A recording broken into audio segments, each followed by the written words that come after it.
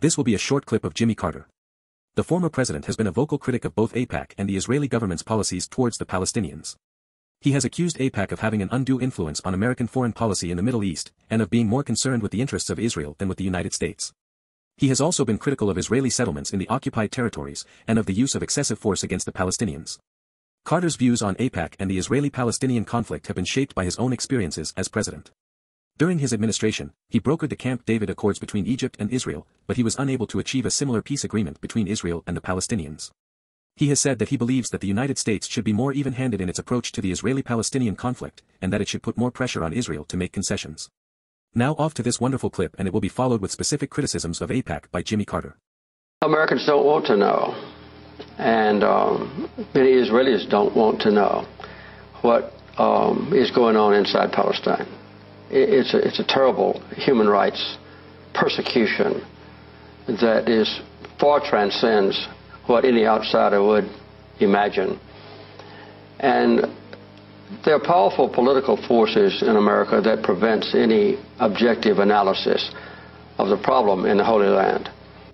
I think it's accurate to say that not a single member of Congress with whom I'm familiar would possibly speak out and call for Israel to withdraw to their legal boundaries or to publicize the plight of the Palestinians. And that is added on to by the very effective work of the American-Israeli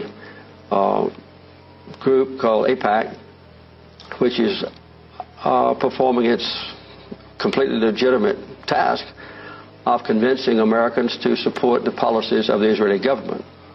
And AIPAC is not dedicated to peace. They're dedicated to inducing the maximum support in America, in the White House, in the Congress, and in the public media. In his 2009 book, Palestine, Peace Not Apartheid, Carter wrote that AIPAC has an undue influence on American foreign policy in the Middle East. He said that AIPAC's lobbying efforts have made it difficult for the United States to take a more critical stance towards Israel. In a 2011 interview with the New York Times, Carter said that AIPAC is one of the most powerful lobbies in Washington, and they're very effective in using their power to influence Congress. In a 2012 interview with CNN, Carter said that AIPAC is a very powerful lobbying group that influences Congress and the White House to a great extent. Carter has also been critical of the Israeli government's policies towards the Palestinians. Here are some of his specific criticisms. In his 2009 book, Palestine, Peace Not Apartheid, Carter wrote that Israeli settlements in the occupied territories are illegal and an obstacle to peace. In a 2011 interview with the New York Times, Carter said that the Israeli government's use of excessive force against the Palestinians is unacceptable. In a 2012 interview with CNN, Carter said that the Israeli government's blockade of the Gaza Strip is inhumane.